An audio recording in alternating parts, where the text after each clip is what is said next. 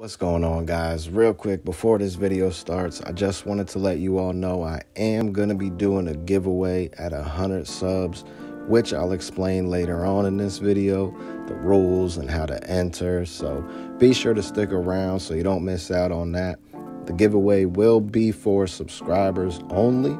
So if you haven't already, you know what to do. Make that like button blue and subscribe if you're new. Now, let's go ahead and get right into the video.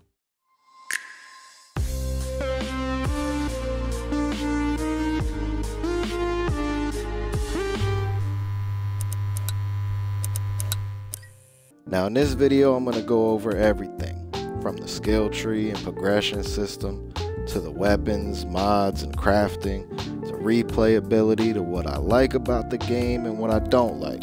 Okay, so if you haven't played this game yet, don't worry, I won't bring up any spoilers or anything like that, but just catch you guys up on what to expect when you do play it and let you make the decision if it is a game worth purchasing. But for those of you who have already purchased the game or downloaded it via Game Pass on Xbox, then you know I can't start with anything else other than the atrocious server issues. Outriders is undoubtedly one of the worst launches for a title that I've personally played. The game will work for a mission, then you get kicked off the server. Wait 30 minutes for the server to come back up, to then get kicked out in the middle of a boss fight. Wait an hour for the server to come up, complete 2 missions, and in the middle of the third, get kicked off the servers. It sucks because the game itself is so good and a ton of fun, but having these server issues be as bad as they are without a doubt takes away from the game. It wouldn't be so bad if it happened every once in a while, but it happens so frequently that it's incredibly frustrating. After a few days, they did, however, seem to get the servers up and running smoothly with no issues whatsoever, so I gotta give credit where credit is due. It doesn't seem like an issue now, but the first few days following the launch were undoubtedly some of the worst I've personally played. The server issues aside, this game is really good. Like, really good. If you are into looter shooters, this game is definitely for you. The concept of the game isn't incredibly challenging, so the casual can pick it up and have fun, while the competitive players in the genre who merge over from Destiny can pick it up and have fun. It's a nice blend of a looter shooter with RPG elements, so even fans of games such as Diablo can pick it up and enjoy the game as well. A quick briefing of the 4 different characters you're able to choose from are the Trickster, hit and run style manipulating time and space, the Pyromancer, mid-range combat style using flames and fire, the Devastator, close-range tank style character using brute strength, and last, the Technomancer, creating gadgets and turrets out of the earth, as well as the healer or closest to the medic style of the 4 characters. Each have unique abilities and different ways they regenerate health, which I'll touch on later on in this video. The mod system for your weapons is done tremendously well and easy to comprehend. The green loot does not have any, blues have 1, purples have 2, while yellows are yellows, coming with the best mods in the game, of course. The crafting system that comes along with these mods is also done exceptionally well, easy to understand, and one of the best in the genre. While completing missions and side quests along the way, you'll notice ores to mine, which will drop iron. That iron can then be used for crafting a weapon to level it up, or attach a different mod. Keep in mind, if a weapon or gear has 2 mod slots, you will only be able to swap out one of those mods for a different one, so be aware of that as well. But let's say you want to take a blue and turn it into purple. For that, you would need titanium, which drops from more tougher enemies such as captains and bosses, as well as dismantling purple and yellow loot. Let's say you want to change a gun from single shot to automatic or vice versa, or maybe even turn it into a burst. You can do that as well from mining iron, as previously mentioned before. So everything is laid out as plain as day, making it simple to understand, okay, if I want to do this, I have to do this first. Alright, so the rules for the giveaway are pretty simple. As I mentioned before, the giveaway is for subscribers only, so you must be subscribed to the channel. If you haven't yet, be sure to subscribe. I upload breakdowns of gameplay trailers for major releases, games that might fly under the radar, or games I'm personally interested in, along with some gaming news, highlights of my streams on Twitch, and much more as I'm constantly looking to expand and grow the channel. Okay, the second and final rule, you must comment down below one upcoming game that you are interested in, followed by the hashtag Mamba for Life. The winner will be picked at random, and the giveaway is for a free copy of either Outriders, MLB The Show, or Resident Evil 8. Once the winner is selected, I will reach out and ask which of the 3 games you would like and on which platform. Good luck to all of you who participate, and I look forward to hearing from you guys down in the comments section. I hope you all are enjoying the video so far, and if you are, go ahead and drop a like on it as well, as it would really help out the channel. Thank you guys so much, and again, good luck. Along with the modding and crafting comes the skill tree, which can be taken in 3 different directions depending on your playstyle. There's a tree that focuses primarily on your weapon damage, one that focuses on your health or healing, and one that focuses on your anomaly abilities or skills.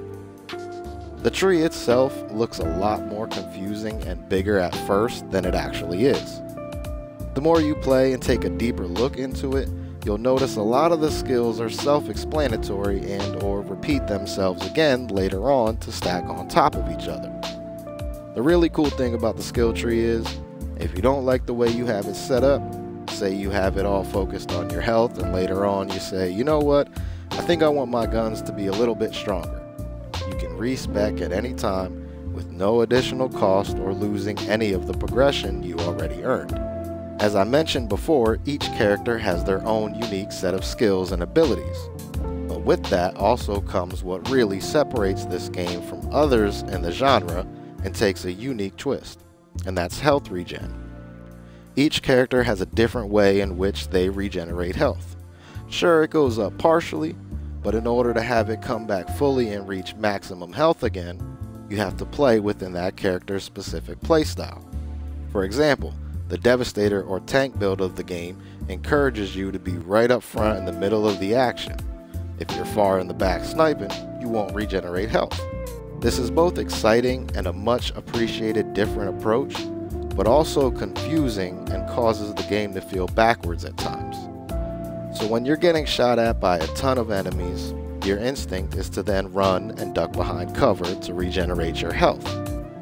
However, in order to regenerate your health, you need to rush all the enemies shooting at you.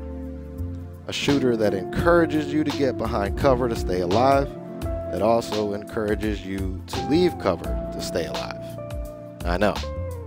So there's moments where it feels almost impossible, especially by yourself because of that particular system, but also brings a nice strategic element to the game where you need to use your abilities and skills wisely in order to make up for those moments and to get you out of a tough situation that is literally life and death.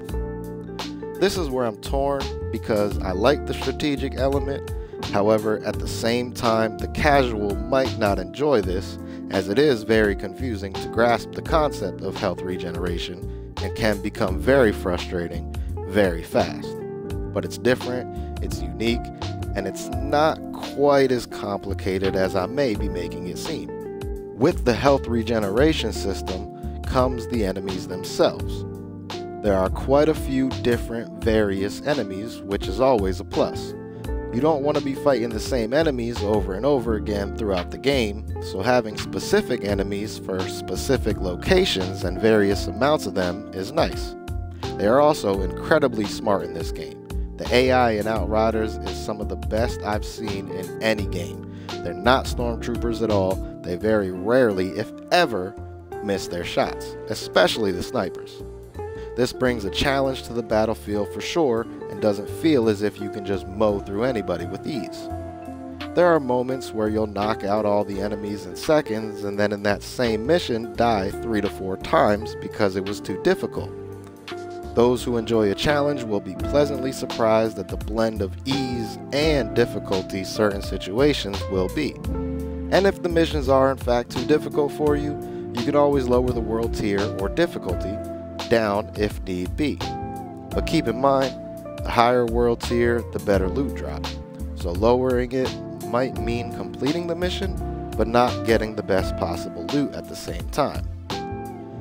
The missions themselves are also this weird blend of linear yet open world that I just can't quite really explain. In the middle of a mission, you might see a side quest off to the side, no pun intended, but you can make the choice of continuing the mission or taking a quick break to complete that side mission to then come back and finish off the original mission you were doing prior to it. And that's where the open world aspect comes into play, where it does give the player choices and lets them decide how they want to complete the game. Want to complete all the side quests and then do the main mission? Sure. Want to finish the main mission first and then do all the side quests, or simply have a nice blend of the two? That's another way as well. The choice is really yours and up to the player. Along with the side quests and main missions are other encounters, such as hunting specific monsters, bounties for wanted targets, or historian artifacts, which is nothing more than finding items that used to be prevalent in the world before everything happened in the Outriders story. With all of these main missions, side quests, bounties, etc., is also the linear aspect that's combined with that open world feeling, where when you do this mission, it's a very straightforward approach and you have to take this way. You can't just run around all these different locations to then come back to this mission from somewhere else. So I know it doesn't really make sense and it's hard to put in words, but it's not really an open world, while at the same time not just being a simple linear style campaign either. After completing all of the main missions, you then unlock the endgame aspect part of the game in expeditions. If you're familiar with Destiny, then you'll know these are sort of like nightfalls or strikes. You'll be timed on completing the expedition. The faster you complete it, the better the loot. And also, if you die along the way, there are no respawns, so you'll then be forced to start all over and try the entire expedition again. You also do not receive any loot drops from the enemies along the way. You only receive loot when completing the expedition, and you definitely get a fair share amount of it as well. As your character maxes out at 30, your guns can reach up to level 50. And while the game has been out for only roughly a week, I have 4 characters, all of which are fairly high, with one being maxed out. Now, disclaimer, I would say that I game a little bit more than the average or casual might, but it is a little disappointing to me that already within a week of the game being released, I've completed every single mission and side quest in the game, albeit with just one character, but still. I was hoping the game itself would be just a little bit longer than what it was. Truth be told, if the server issue wasn't as bad as it was the first couple of days, I might have reached this point even sooner. Again, I play a little more than someone else who may only play a few hours after work or on the weekends, but still just was hoping the game was a little bit longer. I do hope they plan on releasing some DLC later on in the future to extend the game's lifespan and give us extra missions, along with more weapons and gear.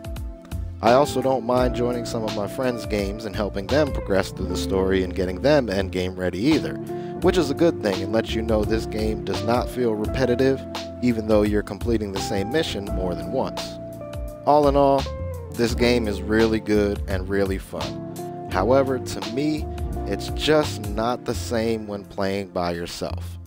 I personally feel like you can tell this game was designed with co-op in mind, which is nice because a lot of games seem to have forgotten about that aspect for quite some time.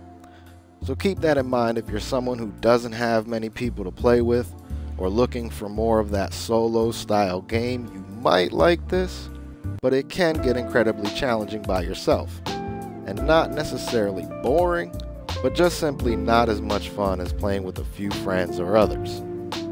If you do have a bunch of friends to play with and you all hop on and help each other progress and get through the levels faster, it's definitely fun and worth getting, in my opinion. If you're into looter shooters but also into RPG style games as well, then this is worth getting. However, if you are still unsure, I do recommend downloading the free demo if you haven't already, and just try that out. It gives you a good feel on the game overall and what you could expect, but I will say the full game definitely offers more than what you would find in the demo, obviously. So again, my take on this game is, if you have a bunch of friends and people to play with and just want to hop on and kill a shit ton of monsters with special powers and skills and have a lot of fun doing it, I highly recommend this game. If you're looking for something to play by yourself, I don't necessarily recommend picking this game up unless you're really into the genre itself. But it's just not quite as fun without a group of friends. But as always, I want to hear from you guys. Have you played this game yet? Are you enjoying it? Are you not enjoying it? Are you waiting till it goes on sale to try it out later, or simply skipping out on the game overall and waiting for something else? Let me know down below, and I look forward to hearing from you. If you are still here at this point, thank you. I appreciate you taking the time out of your day to hear what I have to say. Don't forget to click that thumbs up, as it would really help out the channel. I greatly appreciate it. And also subscribe for other gaming content like this and much, much more. Thank you guys so much, and I will hopefully catch you in the next one.